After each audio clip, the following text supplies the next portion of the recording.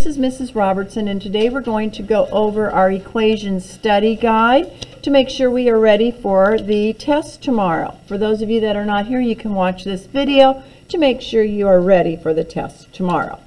All right, so the first thing that we did in number 1, it says simplify expressions. We changed our subtraction sign to an addition by adding the opposite, combined our like terms. 7x plus 4x is 11x. And negative 18 plus 2 is negative 16. That is our final answer. So the answer is 11x plus negative 16 or 11x minus 16. That's a simplified expression. In this one, we are going to have to do the distributive property first and then combine like terms. If you draw the arrows to both numbers, you are more likely to remember to multiply it to both numbers inside the parentheses. 3x plus 6 minus 11. Now, you have to, we will combine our like terms, but we have to add the opposite. All right, so you have 6 and negative 11 are constants. So we can combine those. When you do, you end up with 3x plus negative 5, which would also be written as 3x minus 5. Any questions? All right, let's go on to the next problem. Solve the equations. Here you're going to get an exact answer for your variable. It's an equation. We're going to solve for the variable x. To get rid of a minus 4, you're going to add 4 to both sides. You show that step. Cancel. You now have x divided by 6 equals 6. To undo dividing by 6, you multiply both sides by 6. You end up with x equals 36.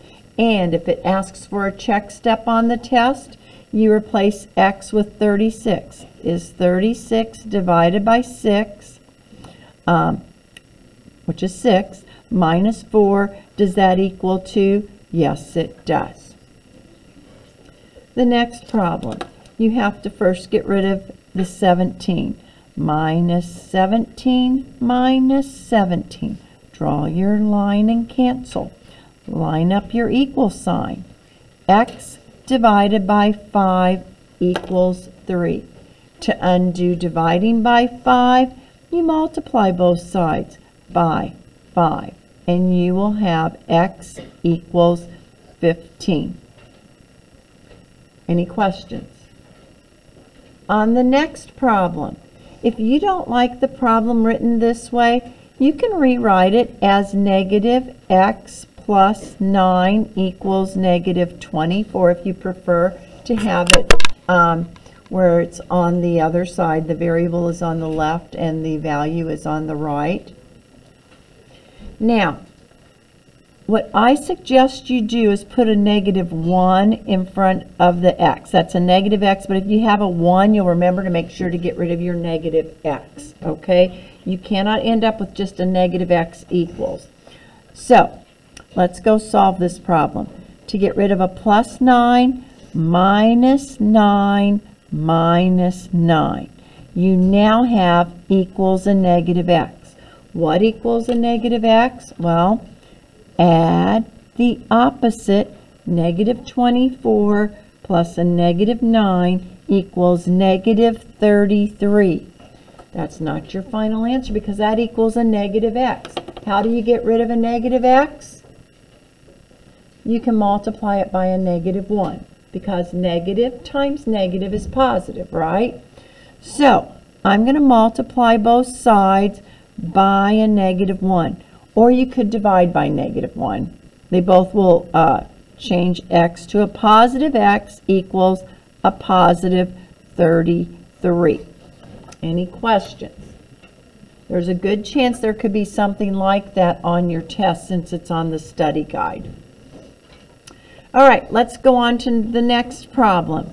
Oh, we have a lot of subtraction signs. Add the opposite, add the opposite. Put a 1 in front of the negative 1x so that you see it a little bit better.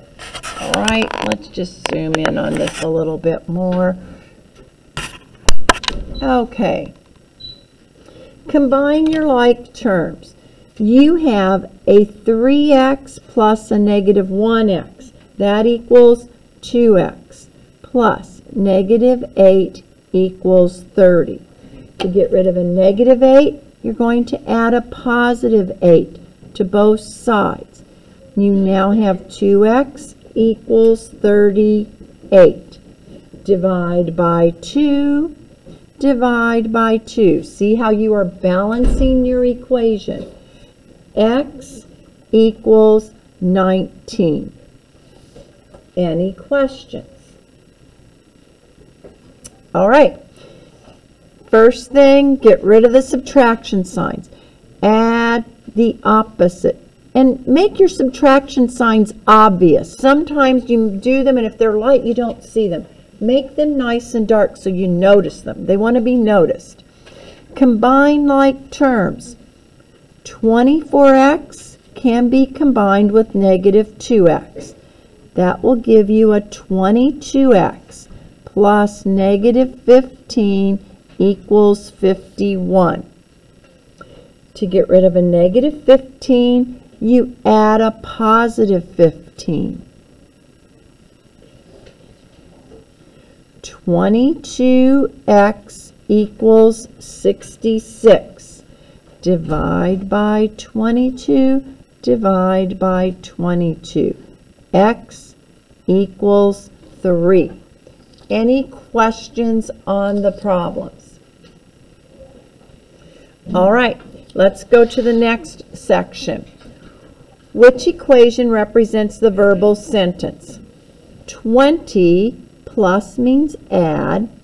Sometimes I just write numbers. Product means to multiply. 3 and a number is means equals 64. Well, they all have equals 64. So I have 20 plus the product of 3 and a number. Product means they're multiplying. So that's add, subtract. It's going to be this one. 20 plus 3 times the number is 64. That is letter C. Any questions on that?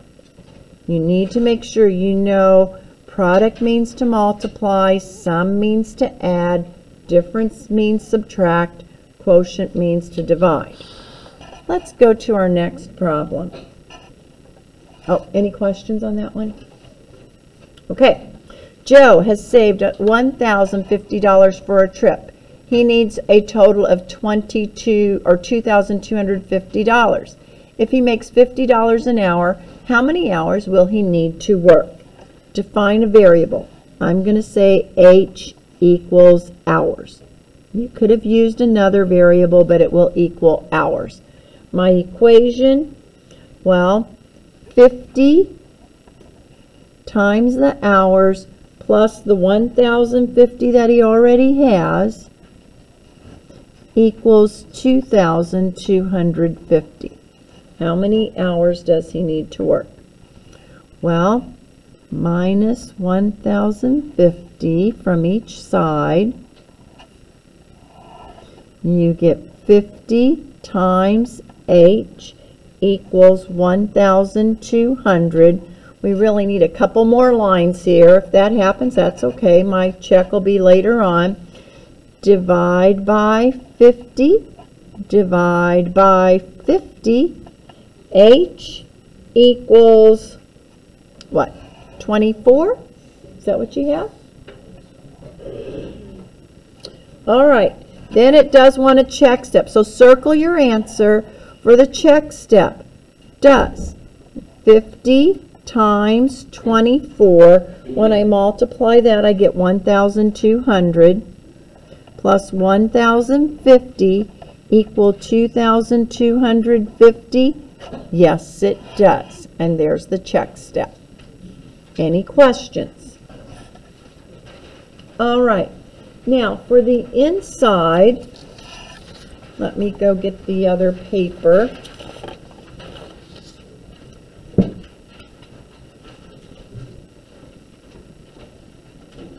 packet that I gave you on Friday had the wrong inside piece. So if you didn't pick up this paper for bell work, you need to do it right now. So let's just work these out. So subtract 7. You now have 6 times x equals 3. Divide both sides by 6. X equals 3/6, which simplifies to 1/2, or it could be the decimal 0.5. Any of those answers would be correct. All right. For the check step, I'm going to use 1/2. 6 times 1/2 is 3, plus 7 equals 10. Yes, it does. And once again, you could have used any of the numbers here to get that. Here, to get rid of a -9, you add a +9. Then you have x divided by 2 equals 9. And if you say this in your head when you do it, you remember, oh, that's dividing by 2. What will undo dividing 2? Multiplying by 2. So you're going to multiply both sides by 2. X equals 18. Check step. Is 18 divided by 2 9? Minus 9 equals 0. Yes, it does. Again, these are pretty easy. You can figure out the answer, but this is about, can you do algebraic steps? Okay, that's what this test is about. Let's go on to the next one. Here, to get rid of a +1, -1 minus 1. You have 9 times y equals, you have to add the opposite. -35 plus -1 is -36. To undo multiplying by 9, divide both sides by 9. Y equals -4. 9 times -4 is -36. Plus a +1, does that equal a -35? Yes, it does. You have to be careful with the negatives. Any questions? All right, on this problem, let's add the opposite there. I'm going to multiply both sides by -2. That'll give you -2x plus -2 times -4 is +8 equals 10. All right, so now -8, -2x equals 2. Divide by -2, and x equals 2. Divided by -2 is a -1. I noticed on the quiz, kids, you divide by 2, but some of you forget, oh, that's a -2. You divide both sides by a -2. All right, you have to pay attention to that. So, check step. Does -2 times -1 minus 4 equal 10? Add the opposite. -1 plus -4 is -5. -2 times -5 is a +10. Yes, it does. The next problem. Here, any questions on that one? Okay. In this problem here, the first thing you're going to do is get rid of a 5. -5 minus 5. You end up with 3 times x equals, add the opposite. -15 plus -5 is going to be -20. And that equals a -3x. I almost forgot to bring down the negative sign. You have to be really careful when you're looking at these. Now, divide by -3, divide by -3. X equals, it's going to be a +20 20 over 3. You can leave it like that, or you could say it equals 6 2/3. All right? But I will tell you, on the check step, it's easier to keep it 20 over 3 on the check step. So let's just do that. Negative 3 over 1 times, replace x with 20 over 3, plus 5 equals negative 15. Again, make sure you see your negative signs when you write them down. So now we have, cancel that out, but it equals a negative 1 times a 20 is negative 20 plus 5. Does that equal a negative 15? Yes, it does. All right, let's combine our like terms on this problem. But first we have to add the opposite. You can combine 24 with 3. They're both constants. So now I end up with negative 4x plus 27 equals a negative 1. Again, make sure you see your negative signs. Subtract 27, subtract 27. When you subtract, you add the opposite. Now you have negative 4x equals negative 28. Does everyone agree? Yes. Then divide by negative 4, divide by negative 4, x equals a positive 7. Let's check that.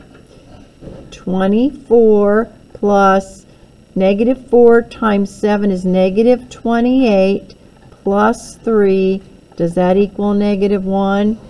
Yeah, because you'll get 27 plus negative 28. Yep, that equals a negative 1. There's my check step. Any questions on that?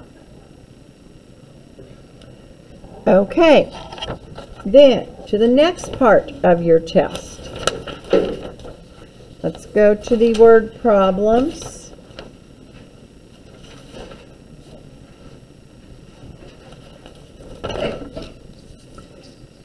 All right, it says you need to fix a broken window. The handyman charges $30 an hour and a new window costs $100. The total cost of fixing the window is $175. How many hours did it take to fix the window? Okay, let me make that a little bit better so it fits on there. Define the variable. On this problem, I'm going to say that my variable is going to be h equals hours. All right? You don't have to use the variable h. It could be something else, but it's representing time, and in this case, the time is hours. Equation. I know 30 times h plus the $100 equals a total of $175. Now, kids, you could write it like this: 100 plus 30h equals 175. You could say 175 equals 30h plus 100. There are a lot of different ways you could write your equation and it still will be correct, okay? But you need to have these terms. You need to make sure there's an equals, 175. You need to have the term of a 30 with a variable and the constant of 100. Now let's solve this equation. To get rid of plus 100, you subtract 100. Draw your line. Line up your equal sign. 30 times h equals 175. To undo multiplication, divide both sides by 30. And you get the answer, h equals 2.5 hours, or 2.5. Because if you have, whoops, didn't mean to put 175, 75. Okay, yeah, 75 divided by 30 175 minus 100 is 75, and that equals 2.5. Any questions? Okay. You have $98 to spend. You buy a coat for $58. You want to buy matching shirts for your friends that cost $5. How many shirts can you buy? Well, I'm going to use the variable x equals shirts. If I use s's, sometimes they look like 5s, so I'm just going to choose to use x as my variable. You don't have to use x. So, $98 to spend equals, how much are the shirts? $5. 5 times x, and you bought a coat. Okay? I sort of did this on purpose where I put the 98 on the other side just to see, so that you can see what it feels like to do a problem this way. Once again, if you want to do it this way, that is fine. You still have to show all your steps. So here we go. First thing you're going to do is undo your adding or subtracting. Here it's adding. And you're going to undo it by subtracting 58. And you end up with 40 equals 5 times x. Divide both sides by 5, and you get 8 equals x. So you can get 8 shirts. Okay? Any questions? All right. Now, find all equivalent expressions. Remember when we did the distributive property where you could rewrite it? You look and see, is there a factor that can divide a 2 and an 11? I mean a 22? Yes, and it's 2. 2 times x plus 11 will give you that, and that is choice A.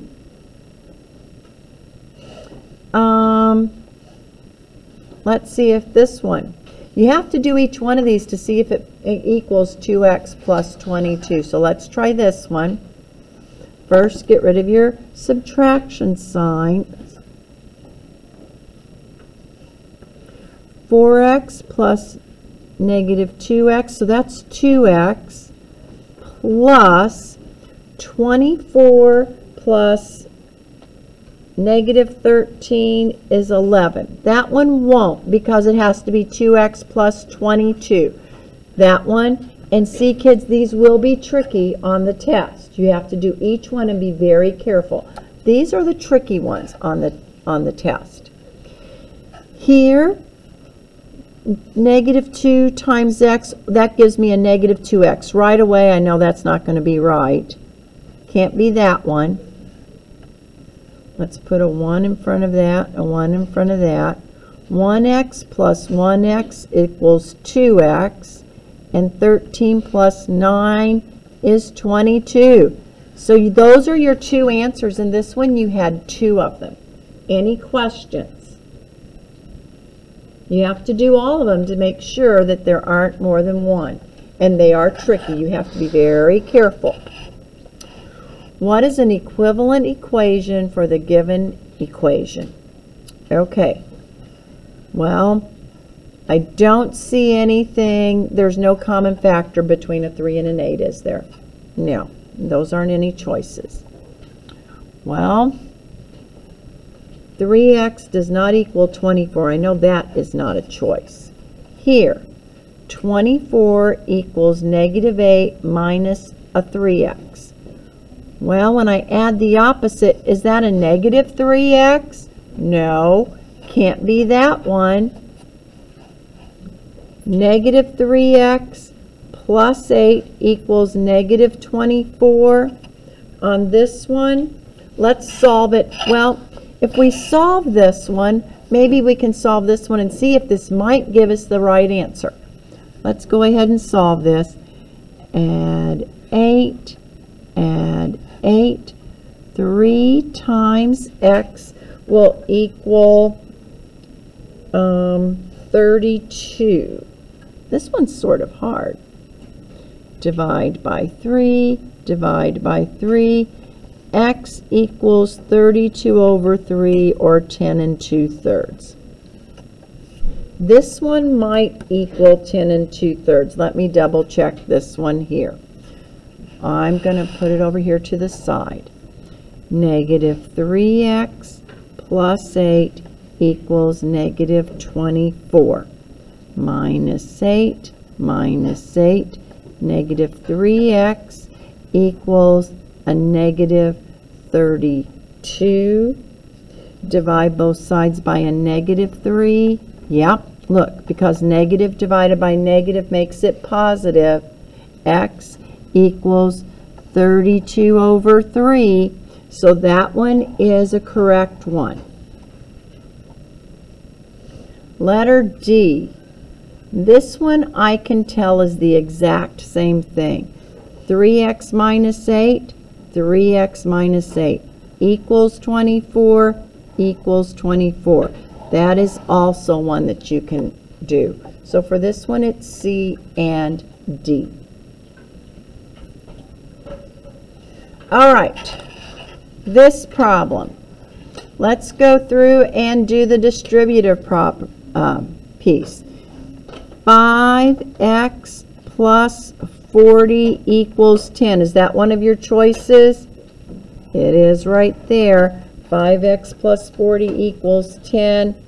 None of the others will match. That one just has one answer. Are there any questions? You see how tricky those might be on the test? Just be careful. All right, and that is it. That is what's going to be on your test tomorrow, those types of questions. I have another practice test for you to work on today, and I will give that to you right now. Have a good day. First period, say goodbye.